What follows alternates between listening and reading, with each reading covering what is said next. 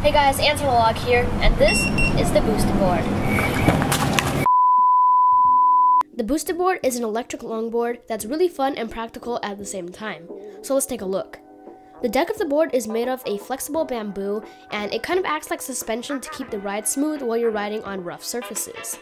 Under the deck, you'll find soft orange wheels, and this specific board that I have here is the single drive version, the most basic model. This specific model only has one driven wheel, and that poses some problems later that we'll cover, but if you want to spend an extra $300, you can buy the middle tier board that has a dual wheel drive. You ride the boosted board just like a regular skateboard or longboard. The only difference is that it's powered. To control the board, you use this remote.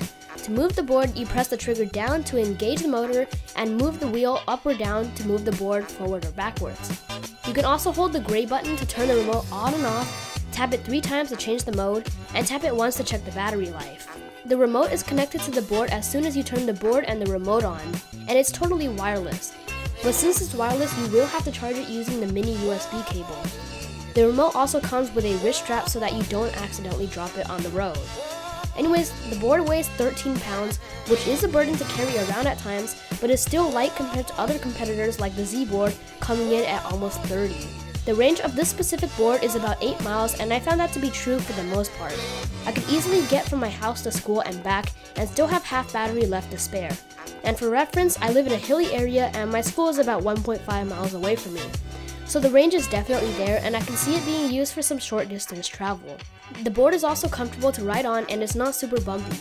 I was impressed of how well it can climb hills, and I was able to climb hills that I'd say were about 30 degrees while going on full throttle. The boosted board is really fast. This model goes up to 18 miles an hour, but the highest end model goes up to 22. It doesn't sound fast on paper, but when you get on, it really is. When you first get on, it's a super weird experience because instead of pushing the board pushes you. It also accelerates super quickly, which will knock you off the board if you're not careful. But the boosted board also has 3 different modes to accommodate for different users.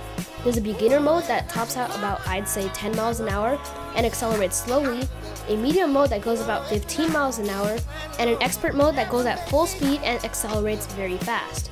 The boosted board is also super easy to ride and learn. I was able to get on the board and start riding fluently within 30 minutes. It really doesn't feel that different from riding a skateboard or a snowboard, and after you get the hang of it, it's super fun to ride. Like, really fun. I could sit here and describe how the wind was blowing through my hair while I was rushing past all the houses and everything, but I'll just tell you that it's a blast to ride. However, one problem I found with the boosted board is that since my model only has one wheel drive, if you're trying to go uphill while leaning to the left, the right wheel won't have enough traction to go up the hill because it's not touching the ground. This will only be a problem with the single drive version, which is why I recommend the dual drive version if you're going to get a boosted board. But other than that, there really are no downsides to the boosted board. Another cool piece of tech that's implemented in the board is regenerative braking. It basically allows you to regenerate some battery life by braking, and that's really cool. I'm not sure how much it regenerates or even if it makes a difference at all, but hey, it just makes the board that much more awesome. In conclusion, the boosted board is pretty much the best device I've ever gotten to review. It's fun to ride, practical for travel, and just plain awesome with so much technology in it. And if you want to go try it out, I'll leave a link in the description below where you can try it out for free for about 5 days. Anyways guys, thanks so much for watching, and I'll catch you guys in the next one.